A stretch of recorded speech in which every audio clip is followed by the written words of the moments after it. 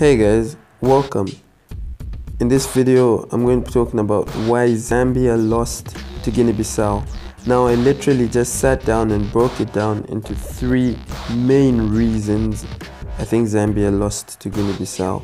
The first and the biggest, most major reason is simply because Sven didn't read the game. Sven honestly didn't read the game. If you look at the second half, the first half was kind of average from Zambia. Guinea-Bissau also hadn't really kicked into gear, so it wasn't a bad thing for Zambia. In the second half, Guinea-Bissau went all out on the wings.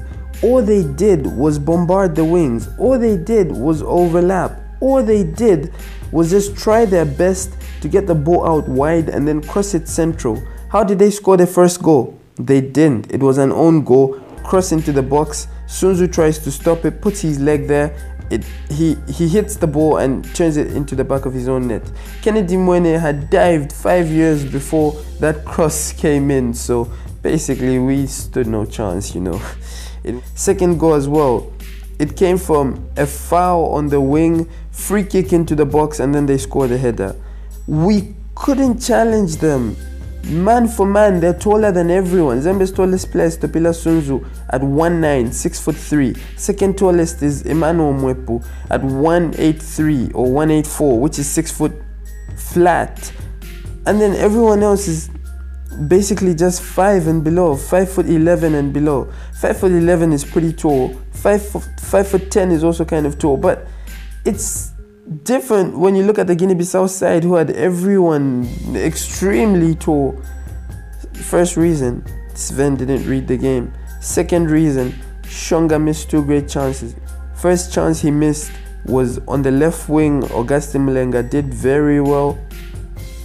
Came up, like he came into the box with the ball. Shonga actually had a 1-2 with Augustin Mlenga. He got the chance to shoot and he just skewed it wide, very wide. He shot with his left foot when he could have done it with his right as well, and because it happened so fast, it's unfair to blame him for that one. The second chance he missed, he had more time on the ball. He was one-on-one with the goalkeeper and he didn't even reach. He didn't even test the keeper, didn't even hit it on target. Like, he literally just brought his form from Orlando Pirates onto the national team, and that's why we lost. Basically, 2 great chances were missed.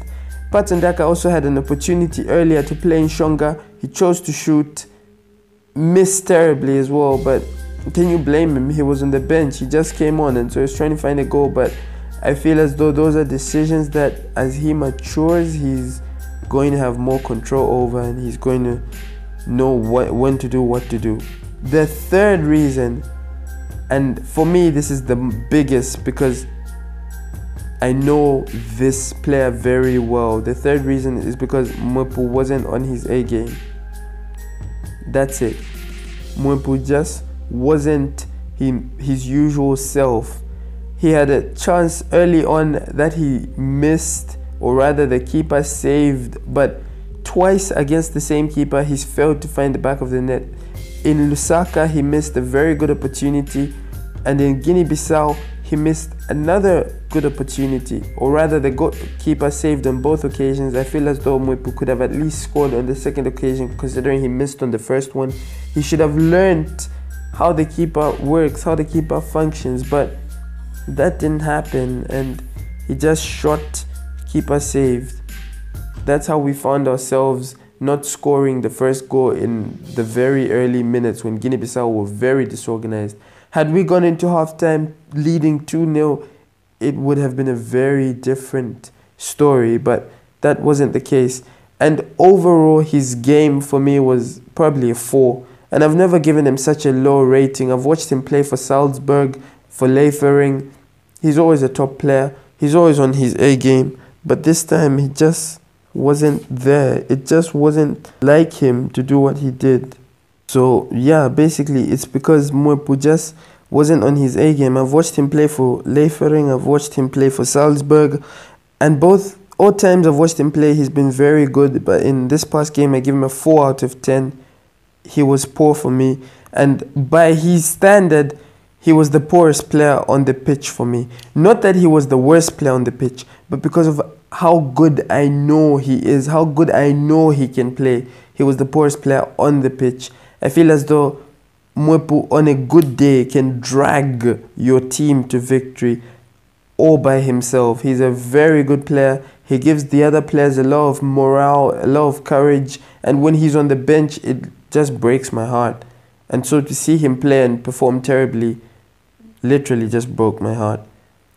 I would say the fourth one is because Sven took a bit of time to make the second substitution. When he did make the first one, he brought on Patson Daka for Lubambo Msonda, but I'm not saying that was a bad substitution. I feel as though it was okay, but playing Patson Daka out wide was really not a very good idea because he was pretty much just ineffective on the wing. So why bring him on and put him in an ineffective position?